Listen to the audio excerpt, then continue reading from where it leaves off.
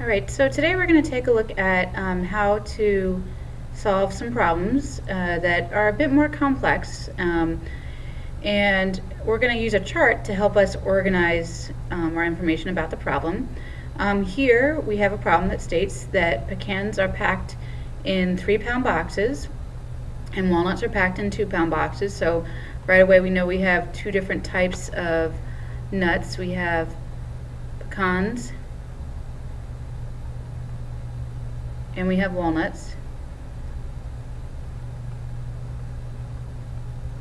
And we have some information related to each of these.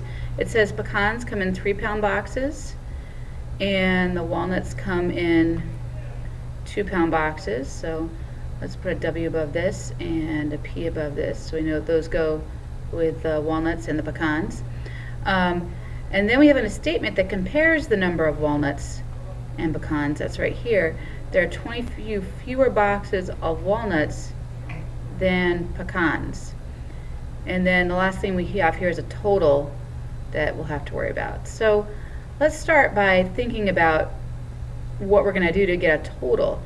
Well, we know that we have a certain number of boxes and each box has a certain weight. So if we take the number of boxes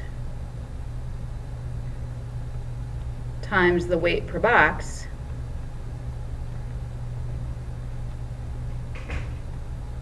so the number of boxes times the weight per, this little line means per box, we have the total weight.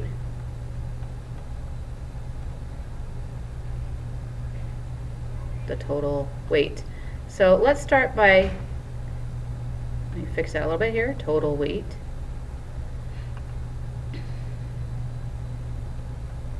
So let's start with the weight per box. We know pecans weigh 3 pounds per box, so we're going to put a 3 here. And we know walnuts weigh 2 pounds per box, so we're going to put a 2 here. And now we need to come up with an expression that compares the two. There are 20 fewer boxes of walnuts than pecans, so there's fewer walnuts than there are pecans. There's 24 fewer boxes here than there are here. So if we have X boxes of pecans, we have 24 fewer boxes of walnuts. We'll have X minus 24 boxes of walnuts. So to get the total weight, let's say we had 10 boxes of pecans. We know that would weigh 30 pounds because 10 times 3 would give us 30. But we don't know that this is 10, so we're just going to do 3 times X, or 3X. And the same thing here. If we knew exactly how many boxes there were here, we would take this times 2 pounds per box to get the total weight. But we don't know the number of boxes, so we're just going to write the weight per box times the number of boxes. And we know that the total weight is 462. So where we're going to get our equation is we're going to get our equation by taking the total weight of the pecans plus the total weight of the walnuts and adding those together. So our equation becomes 3x plus 2 times the quantity x minus 24 equals 462. So the next thing we're going to do is solve for x. We need to distribute the 2. So we're going to take the 2 times the x, and we're going to remember to distribute the 2 times the negative 24, so we'll have minus 48 equals 462. And then we'll combine like terms. 3x plus 2x is going to give us 5x. So we have 5x minus 48 equals 462. And then to get x by itself, we're going to undo the subtracting 48 by adding 48 to both sides of the equation. And then we'll have 5x left on the left-hand side. 5x equals 510. And then we'll divide both sides by 5. And we get that x is 102. Now let's go back and make sure we've answered the question. The question is, find the total weight of the boxes of pecans. Well, this is the number of boxes. There are 102 boxes of pecans, but that's not the weight of those boxes. They weigh 3 pounds each. They 3 pounds each, so we need to multiply with the 102 times 3 to get the total weight, which would be 306 pounds.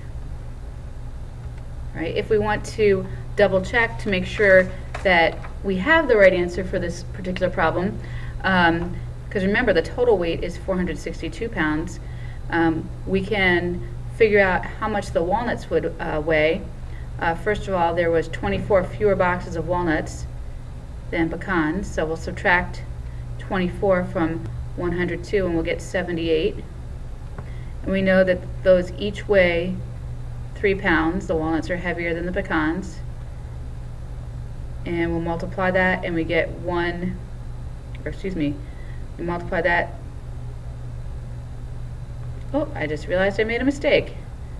They're 2 pounds per box. They're actually lighter. So let's fix that. So 78 boxes of walnuts times 2 pounds per box is going to give us 156 pounds, and then we can check, is 306 pounds of pecans plus 156 pounds of walnuts equal to our total, which remember was 462 pounds of nuts altogether. And when we check this, we can see that it is 462 pounds of nuts. So our answer is correct, and we have solved the equation.